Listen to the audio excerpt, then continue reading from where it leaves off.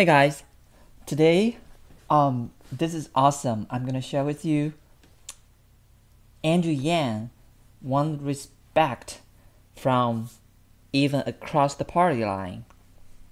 Okay, so first, let's listen to what Todd, who previously kind of disrespected Andrew Yang, right? Had some arguments with Andrew Yang in his show, and now he started to change his mind.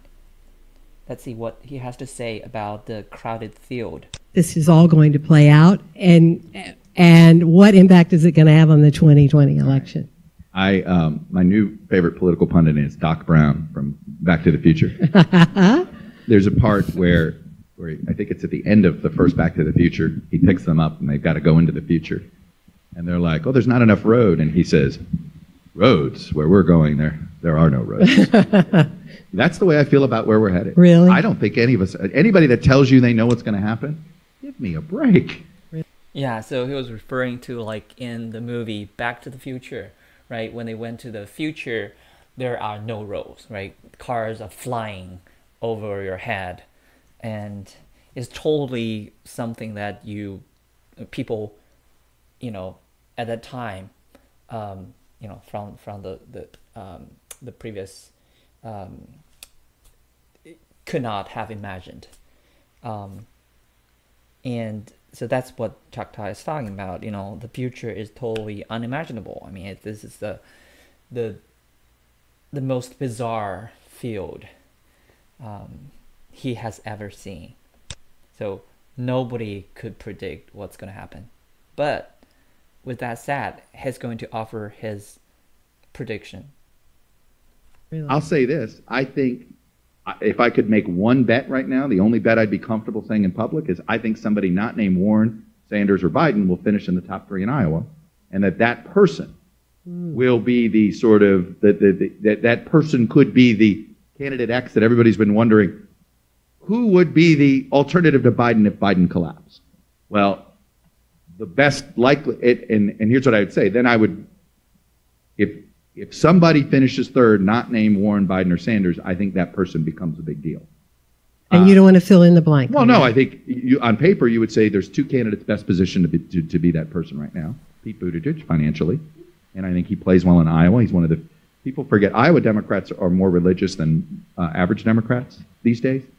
Democrats as a whole are a little more secular, obviously, than the country as a whole. But in Iowa, many Democrats are still weekly churchgoers. So is Pete. And Pete is comfortable. Hold on a second. So, Mel Pete? Come on. Pete took a lot of money from corporations, and he lied. And he is an openly gay candidate. Probably the first openly gay candidate. So, how would he be favorable among church-going people when in the Bible it said that God does not like, gays and lesbians? It's a kind of shameful thing, right, in the Bible. So yeah, I don't completely get it. I mean, I can see that Pete talk about God sometimes during debate, right? But he's just using the concept. He's just using that to gain support.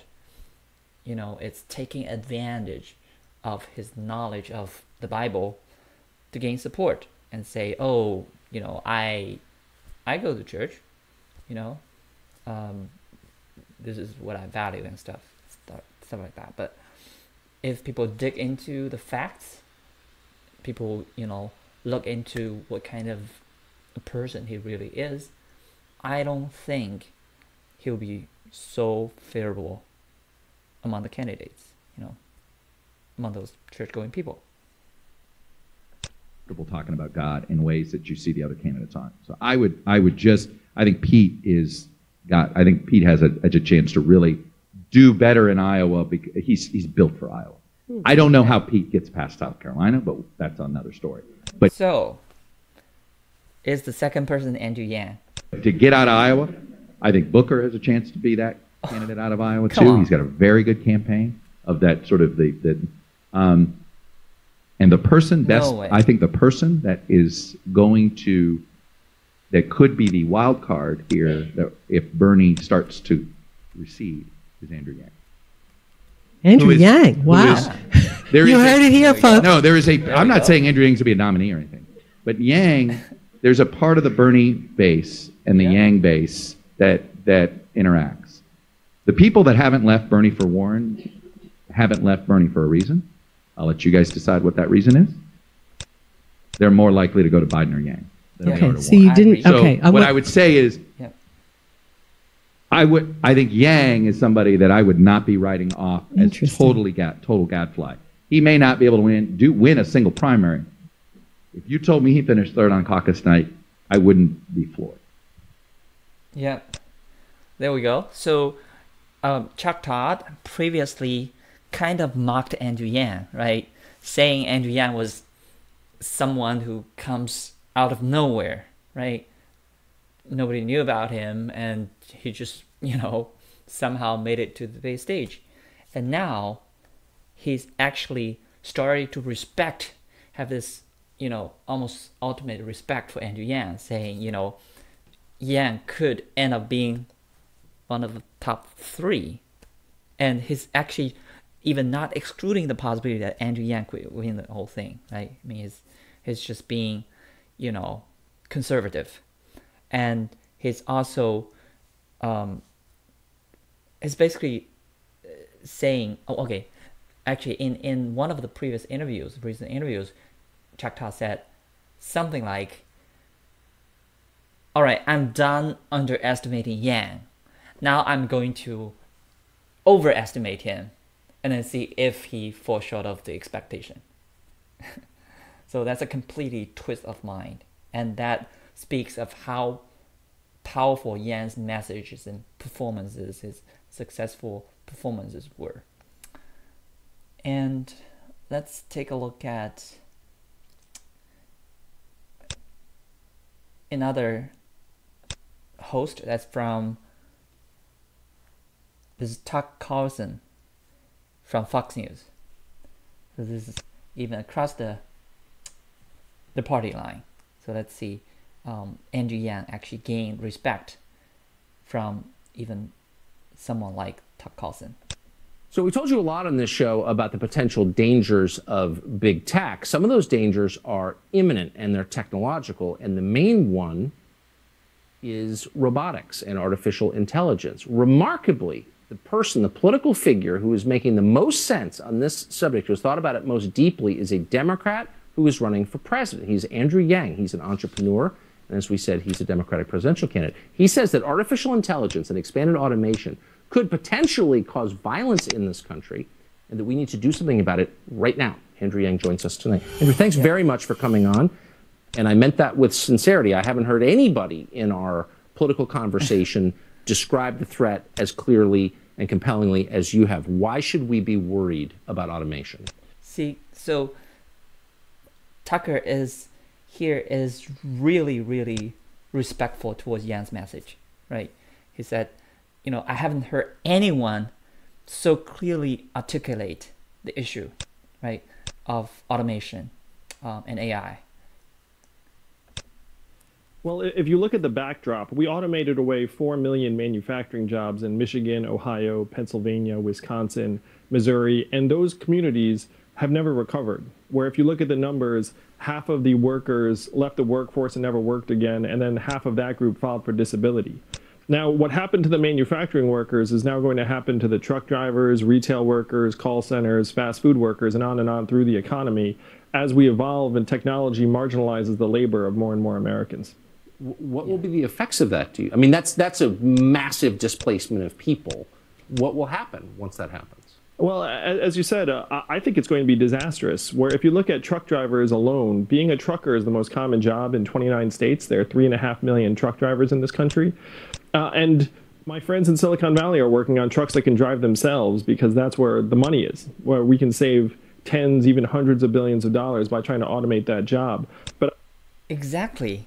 So I appreciated that Tucker actually made the nice videos to go along with the messages that Andrew Yang is delivering, right? The rise of robots and automation and AI. And this is so true what Andrew Yang is saying. Just yesterday, this news came out. A self-driving freight truck just drove across the country to deliver butter. And this is a 41-hour trip from Tulia, California to Quaketown, Pennsylvania. This is real. People wake up. So this is written by Courtney Linda from Popular Mechanics. And this is already happening. See, Plus AI, an artificial intelligence startup in California, engineered automatic driving system for commercial freight trucks. So it made the world's first cross-country trip of its kind of a commercial delivery of butter to a small town in Pennsylvania. And it's likely that automatic trucks will become mainstream before any self-driving consumer vehicles. And this is because the long stretches of highway are pretty boring and predictable compared to the dynamic buzz of last mile city streets. And yeah, so this is huge. This is founded by Stanford PhD students,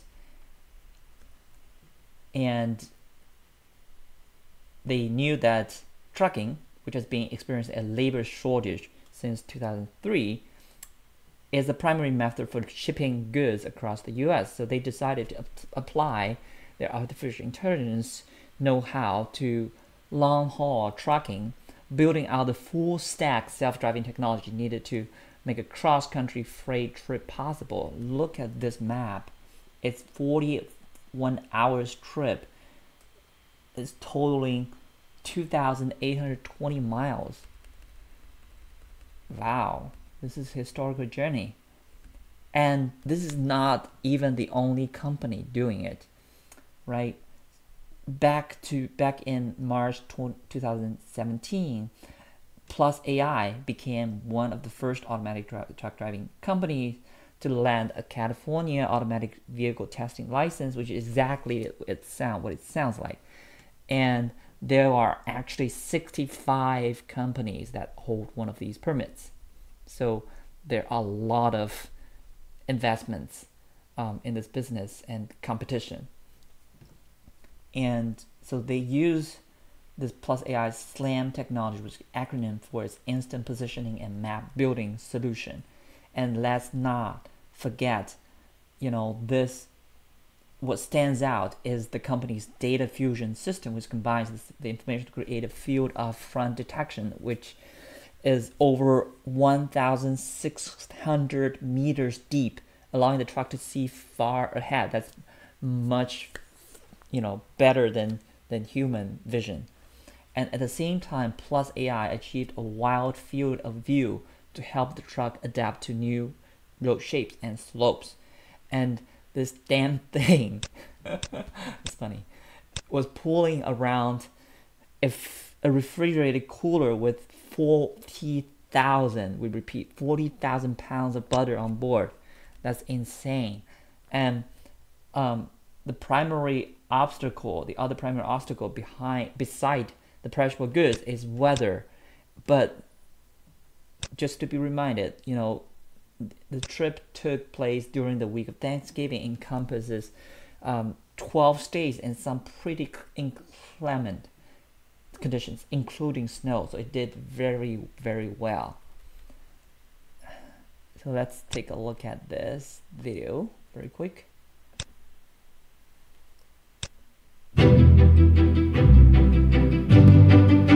This is the future we've been building towards, a world in which innovation is constantly improving our lives.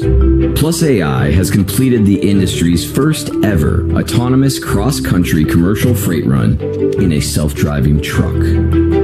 Towing a refrigerated trailer filled with over 40,000 pounds of Land O'Lakes butter and only stopping for mandated breaks in a record 3 days.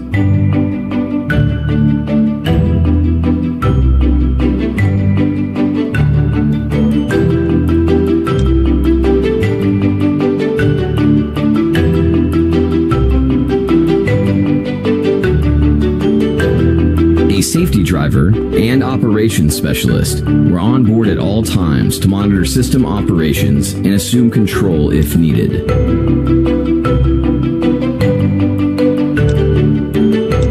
True innovation is self-evident in the many firsts that have occurred throughout history, and Plus AI's cross-country journey was a leap forward in demonstrating the maturity, safety, and reliability of self-driving trucks.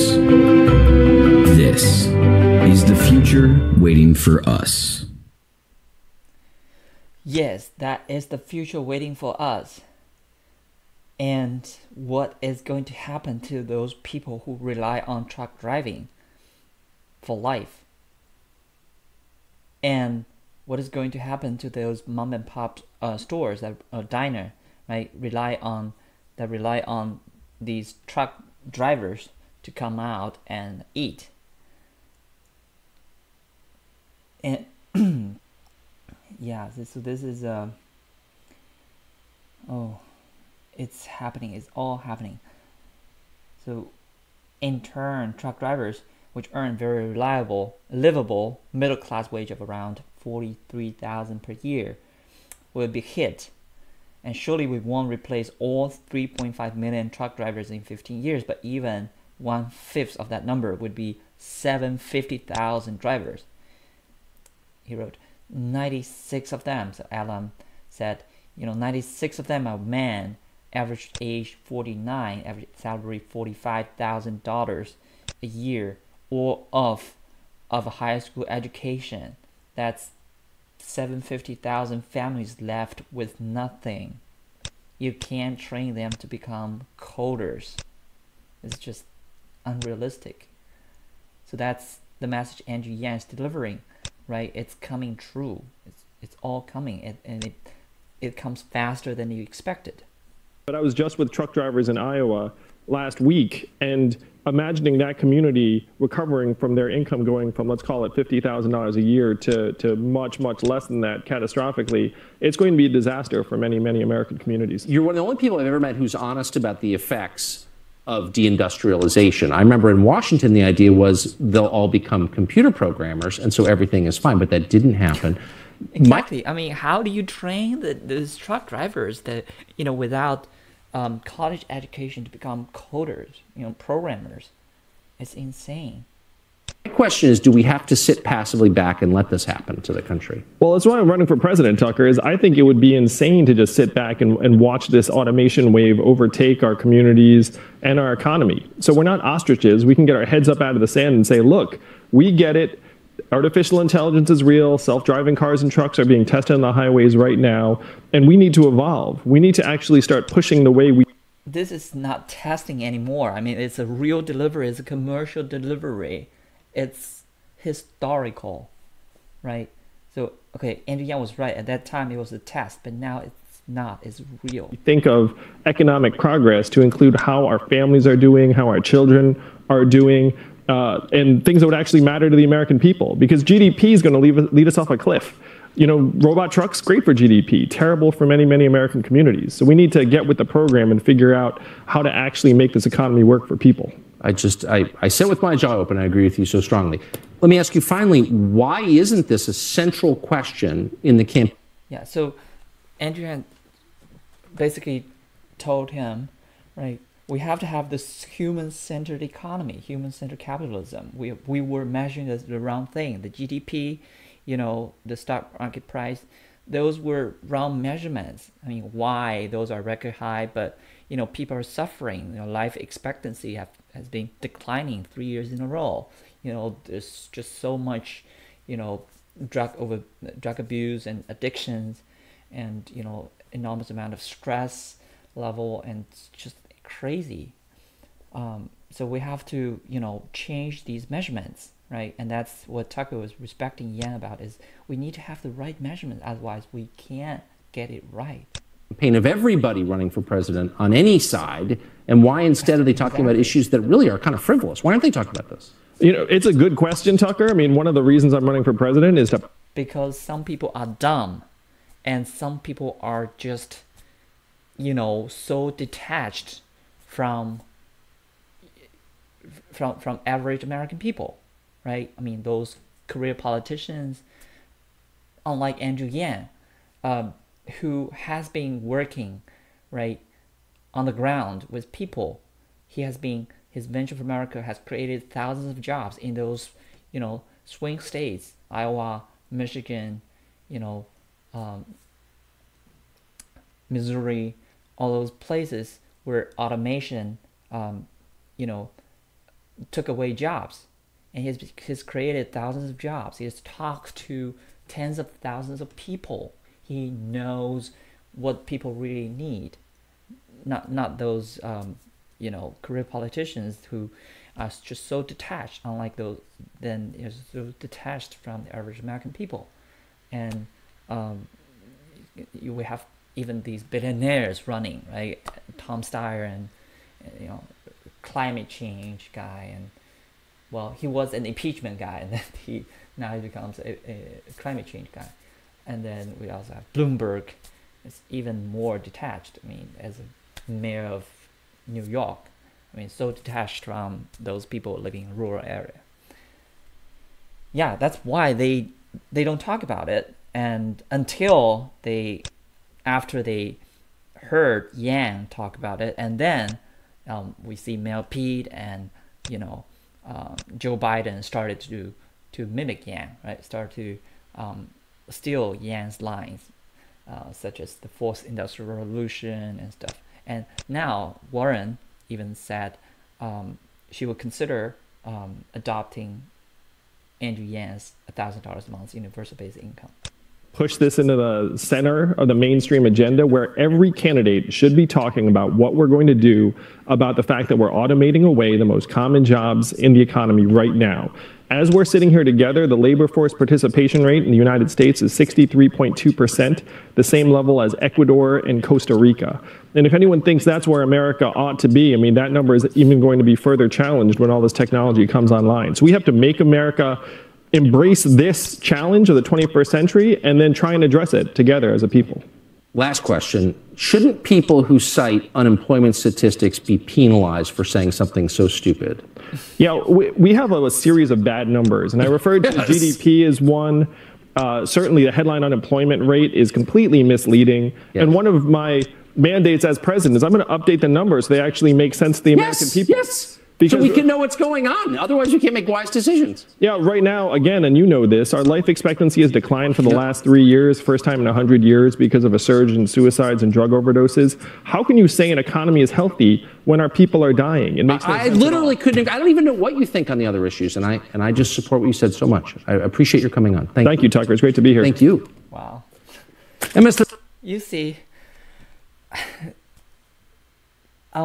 Tucker here just showed so much respect for NGN's message, right? So he's just saying, yes, yes, I really like that part. And he's also saying, exactly, I mean, if we measure the wrong thing, then, how can we make progress? This is, awesome. Yeah. 13 is the deadliest gang in America. Some apparently are planning to assassinate law enforcement officers. We will investigate what's going on after the break. That's not related. But anyways, yeah, that's awesome, isn't it? And that's probably why Hasan, Minhaj also started to, turn Yang Gang. Right, let's play this. Well, you had Andrew Yang on your show. He's not black, you know that. No, but I'm saying, no, he's Asian. Yeah, but we went to Chinatown last week for the show, and we just wanted to see how young millennial voters, interacted with Andrew Yang. All right, we have a clip. Everyone take a look at this clip. Here's Hasan Minhaj and Andrew Yang. Do you know who he is? No. That's fine, but you know who this is? Yeah, I know who that is. Would you be interested in the nation's first Asian American president? Hell yeah, I'm Asian, right? So you would vote for that person for sure? Yeah. Like, no doubt? Yes. Well, you're looking at him. This is guy. Yeah. You're kidding. I like that. He's been doing literally. This is the person. You're looking at the Asian, the first Asian president. Literally every interview and press outlet he possibly could. He's a good sport. Andrew's a good sport. You know what I like about him? This is what I love about Andrew Yang, right? every politician is coming in Oh, and they're talking about confusing concepts, and we all think that we know them. We're like, oh yeah, tax reform, Syria, tariffs. And he's like, who wants $1,000? Yeah, that's his thing. Yeah, man. Who wants $1,000? You want $1,000 a month? Just take this Liberty bribe. Universal basic income is basically just allowance for adults, and he just cut right through. Yeah, but I mean, what would you do? What would you, if you were running for president? How? okay. What? Well, so I mean, he's making fun of it, right? I mean, he's a comedian, but that's actually something Tucker, I mean, Andrew Yang and Tucker didn't get to talk about is the freedom dividend, $1,000 a month. Because if you have the great displacement due to AI and automation, then how do those people make a smooth transition? I mean, when their jobs are automated away and their families are, their lives are jeopardized, right? So Andrew Yang is saying, oh, we should, put $1,000 a month to everyone's hands, and then help them make this transition, right? Help them improve the nutrition of the children, and pay the rent, or pay off the college loans, etc. And that would significantly reduce the stress level and reduce crime rates, and immediately create millions of jobs when people spend the money, because 78% of people are living paycheck to paycheck, right? When they get $1,000 a month, they're gonna almost immediately spend in their community, and that would create millions of jobs right there. And or they can invest on themselves, retrain themselves to get a better job in the future. So yeah, so that's all for today. I hope you enjoyed it. Comment below, and like and subscribe. Thank you.